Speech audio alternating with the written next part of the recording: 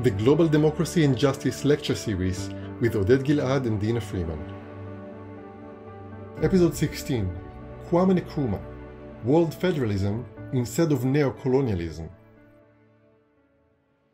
In this video, we're going to look at the life and thought of another World Federalist thinker, Kwame Nkrumah, the first Prime Minister and President of Ghana. Nkrumah came to the idea of the importance of federation, both a Pan-African federation and ultimately a world federation, as a way to bring about two key principles: self-determination and non-domination. Young Nkrumah was born on the 21st of September 1909 in Nkrumah, a small village in the southwest of the Gold Coast, one of Britain's colonies in West Africa. His father was a goldsmith and his mother was a petty trader. They lived apart, as his father had several other wives, and his mother brought him up with the help of her extended family. He had a simple and carefree life in the village, until his mother sent him to a local elementary school run by the Catholic mission, where he was later baptized as a Catholic. He was an excellent student and was soon noticed by the Reverend Alec Fraser, principal of the government training college in the colony's capital, Accra, who then arranged for Nkrumah to come to his college and train as a teacher.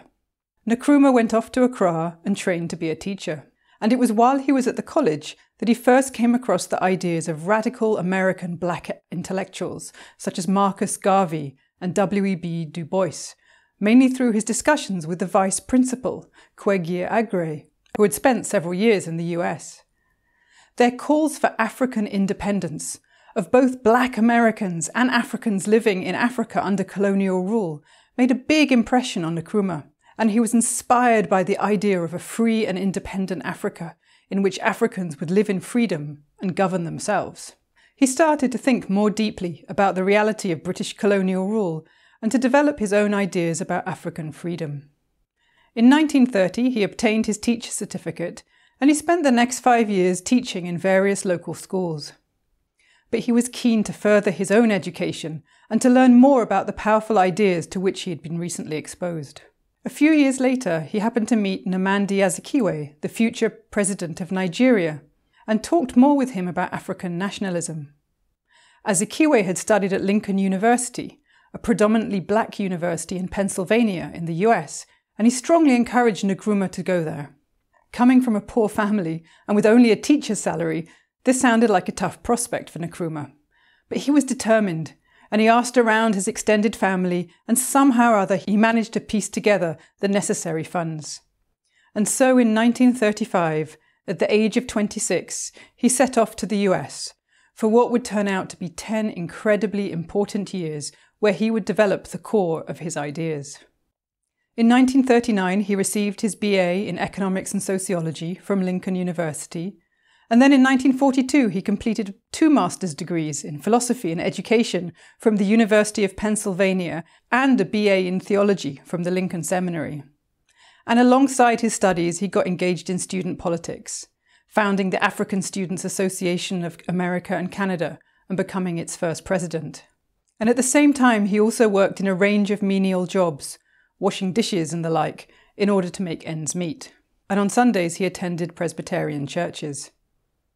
But perhaps the most important times were the summers, when he went to Harlem, a neighborhood in the northern part of New York City that was the center of Black American life, thought, and culture.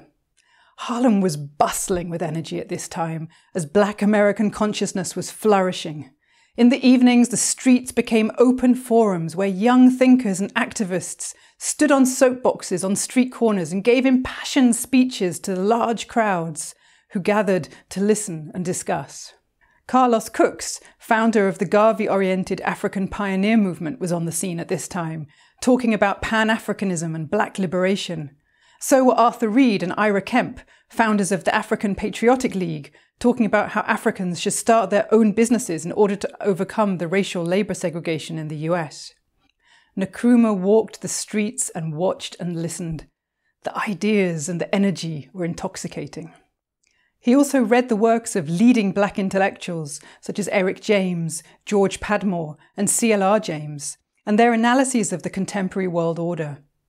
These thinkers developed piercing critiques of the international world order and argued that the imperialist world was built on a dual system of slavery and racial hierarchy. In contrast to many analyses of the time, which claimed that the people in the colonies were excluded from the international system, these thinkers argued that the colonies were absolutely included in the world system, but in an unequal way. Their resources and their labour were crucial elements of the international capitalist world order, but their voices were not included in the decision-making. They argued that there was one overarching world system, but it was characterised by a racialised system of unequal integration, in which the imperial powers and the other mainly white sovereign states were fully integrated, while the mainly black and brown colonies were only partially integrated. This system of unequal integration along racial lines was the fundamental political structure which enabled the domination and exploitation of the majority of the world's population in the colonies. Liberation, autonomy, and sovereignty, they argued, were needed for Africans and other colonial peoples to have self-determination over their own lives and to integrate equally into the world system. Nkrumah built on these ideas, and he took them further. He imagined, what would happen if all the African colonies gained independence as separate sovereign states? If this were to happen, he argued, it would lead to what he called the balkanization of Africa, the creation of lots and lots of small and weak states that would be virtually powerless in the competitive international order. For Africans to really achieve self-determination, the world order needed to be changed in a way that would ensure that the powerful countries did not dominate the weaker ones. A global system of world law and order would need to be created in the form, he argued, of a democratic world federation. And if this wasn't possible, or perhaps as a first step towards such a world federation, he argued that Africa must federate. He modelled his African federation on the US Federation. He recalled that the American Federation was initially created as a unity of former colonial states, who realised that they could only be powerful against their former colonisers if they came together as one large political and economic unit. The US had been hugely successful since then, and Nkrumah felt sure that if Africa could come together in a similar way, then it too could develop in a positive way. If African states were to be all separate and independent, each one would end up economically tethered to its former imperial master and to the global market. Most colonial economies had been designed to produce and supply a limited number of raw materials to the colonial centre. The Gold Coast, for example, had an economy mainly dependent on the production and supply of cocoa beans. If African states stayed small and separate, they would inevitably remain dependent on their former colonial masters. The international system would enable a form of what he called Neo-Colonialism, with the former imperial powers being able to retain economic control even if their direct rule had been ended. In order to avert this, and to achieve full, diverse and self-reliant economies, he argued that the whole African continent needed to come together in an African federation, and to create one huge political and economic unit for themselves. In this way, they could trade with each other, rather than always selling to the Europeans or Americans. They could pool resources for regional development. They could collaborate on economic planning and create continent-wide systems of defence and security.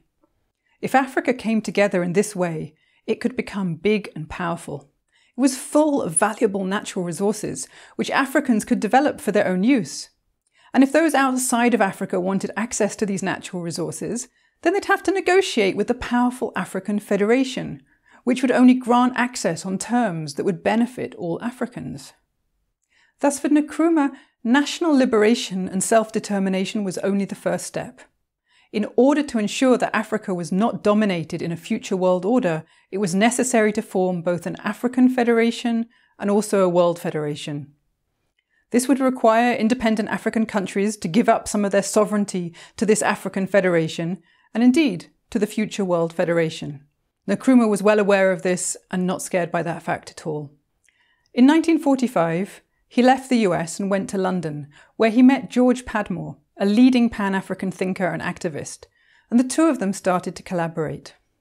That same year, 1945, world leaders were meeting in San Francisco to discuss the formation of the United Nations.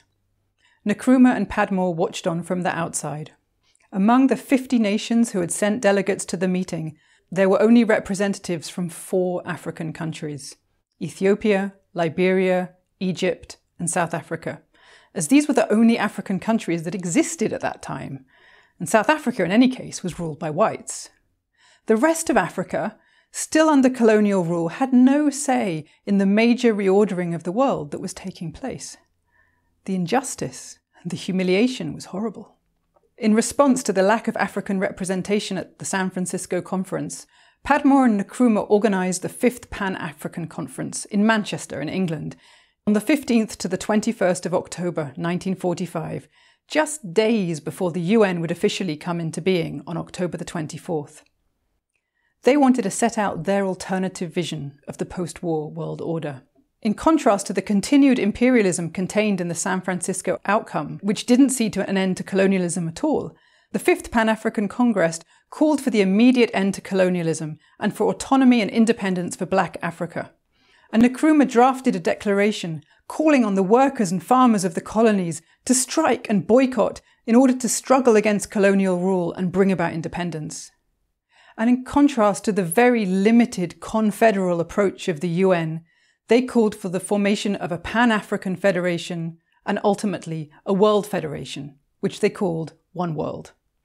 The final Congress resolution called for, and I quote, "Black Africa autonomy and independence, so far and no further than it is possible in this one world for groups and people to rule themselves, subject to inevitable world unity and federation." After the Congress, Nkrumah did not stay long in London. The stirrings of independence were beginning to rumble in the Gold Coast. In 1947, the first real political party was formed, the United Gold Coast Convention, with the aim to bring about self-government as soon as possible. The founders of the new party were looking for someone to run it, and they chose Nkrumah. Excited at this turn of events, Nkrumah accepted the invitation, and later that year he returned to the Gold Coast and took up his new position. Nkrumah quickly found the party rather staid and conservative, appealing mainly to the urban intelligentsia. So in 1949 he left and formed his own political party, the Convention People's Party, or the CPP. And as the name suggests, this party would reach out to the masses. The CPP went around the country in vans, waving flags and blaring out music, and were incredibly successful in rallying public support. Nkrumah quickly became a well-known and popular figure. In January 1950, he organised a general strike, and in response, the British put him in prison. The British were nonetheless ready to move slowly towards a system of increased local rule. And while Nkrumah was safely incarcerated in prison, they organised an election for the new kind of quasi-government. Nkrumah made sure that the CPP would stand in these elections. His assistant and right-hand man, Komla Agbeli Gbedemah, led the campaign, while Nkrumah managed to smuggle out messages to him written on toilet paper. The election result was a landslide win for the CPP, with them securing 34 out of 38 seats. Nkrumah was released from prison on the 12th of February 1951, and the very next day the British colonial governor asked him to form a government, and he became the Gold Coast's first Prime Minister. Gbedemah became the Minister for Health and Labour. Following another election a few years later, which the CPP won again, the British finally agreed to give the Gold Coast independence. Nkrumah decided that the name of the new state would be Ghana. And on the 6th of March 1957, Ghana became the first African colony to achieve full independence as a sovereign state. The celebrations were huge. Ghana's independence was seen not just as a local victory, but as a victory for all Africans, and indeed for all colonial peoples. Nkrumah became hailed as the Redeemer, or Osagiefu in the local Akan language. But achieving national independence did not distract Nkrumah from his larger goal of building an African federation. In his inaugural speech, he said, "Our independence is meaningless unless it is linked up with the total liberation of the African continent."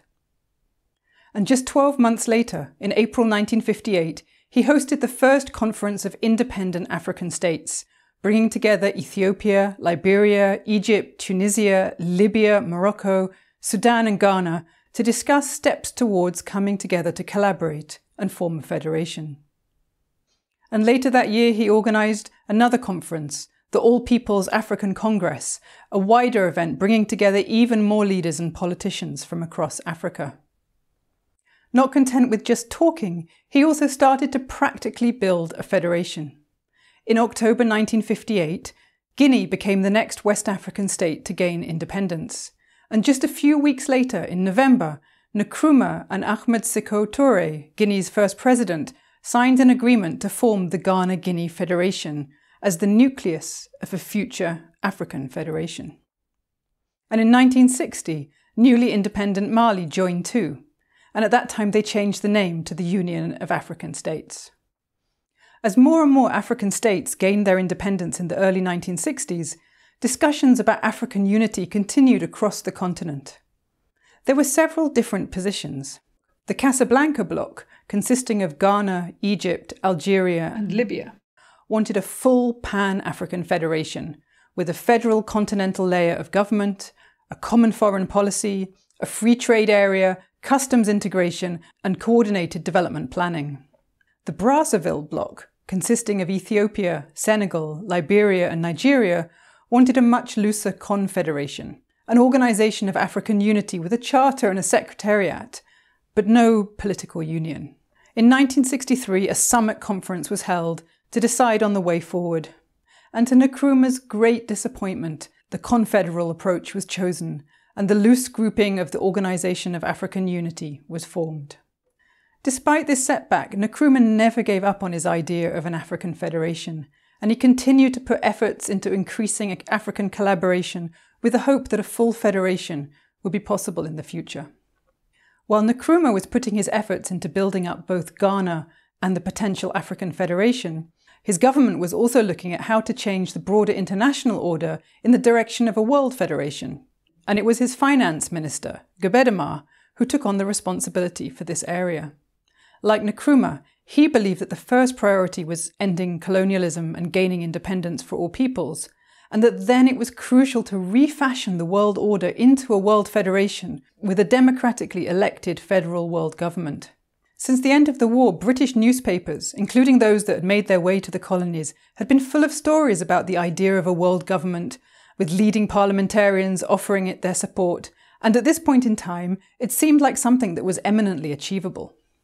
In April 1951, just 2 months after taking office in the new colonial Gold Coast quasi-government, Gbedemah had travelled to Rome, where he had attended the 4th Congress of the World Movement for World Federal Government. The discussions that he'd heard there were exciting. How to bring about decolonisation, the need to establish a World Development Authority to help the former colonies once they gained independence, the proposal to create a World Alimentation Office. Remember, the World Food Programme had yet to be formed, and ideas about drafting a world constitution for the future World Federation. Gbedemah had been pleased to find a group of people that shared many of his ideas, and he continued to attend the congresses in the following years. He'd also become involved in the World Association of Parliamentarians for World Government, where he met with parliamentarians from other countries to discuss steps towards the formation of a federal world government. In October 1957, just 6 months after Ghana gained independence, Gbedemah, now the finance minister of the first African state to gain independence from a colonial power, travelled to The Hague to attend the 10th Congress of the World Movement for World Federal Government, which had now changed its name to become the World Association of World Federalists. Congress participants were excited with Ghana's independence, and there was much discussion about how to speed up the process of other colonies gaining their independence too. Many believed that the creation of a third bloc of states, not aligned with either the US or with Russia, and who had much to benefit from the creation of a democratic world federation, would be a powerful force to drive change in the UN. And even though the date of the planned UN Charter Revision Conference had been postponed, there was still hope that it would happen in the next year or two. And the World Federalists were busy discussing options and preparing proposals. At this Congress, Gbedemah was elected as president of the World Association for World Federalists, and he served in that role for the next 4 years until 1961.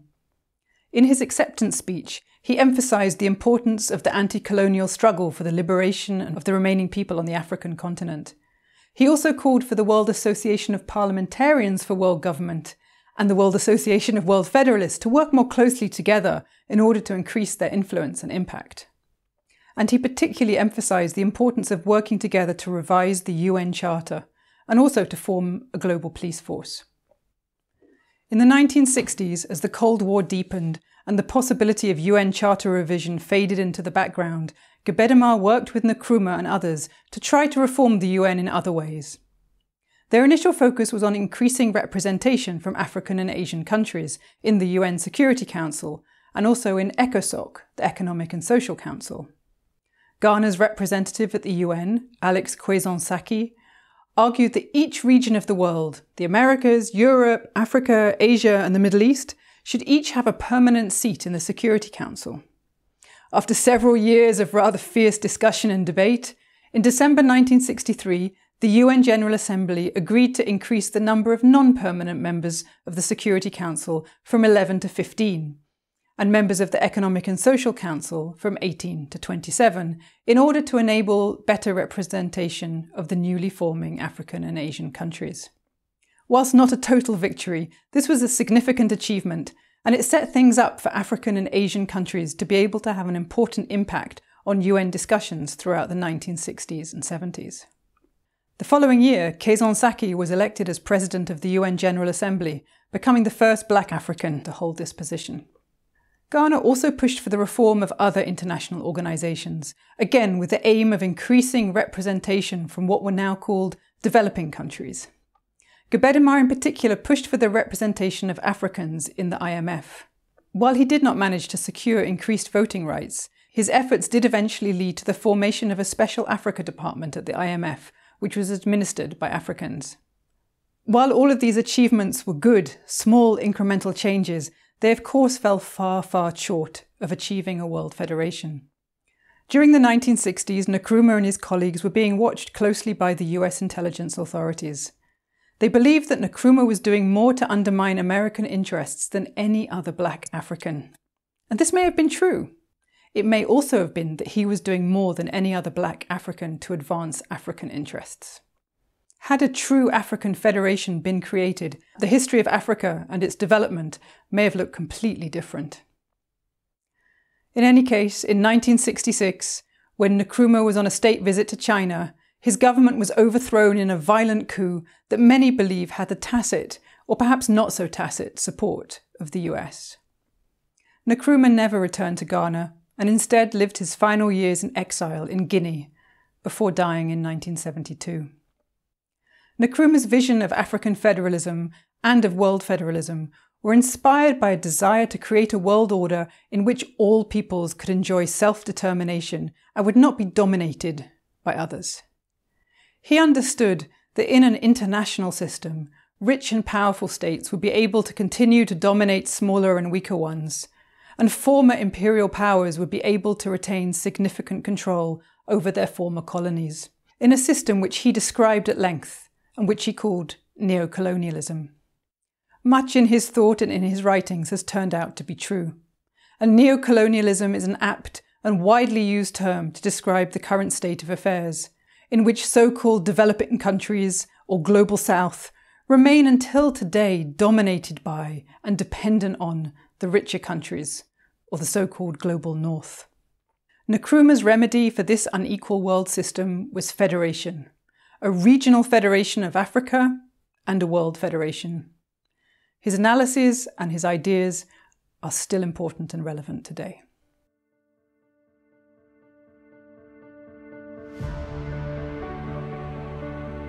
The Global Democracy and Justice lecture series is also available as videos on YouTube and other platforms. If you found the ideas in this episode interesting, please share it.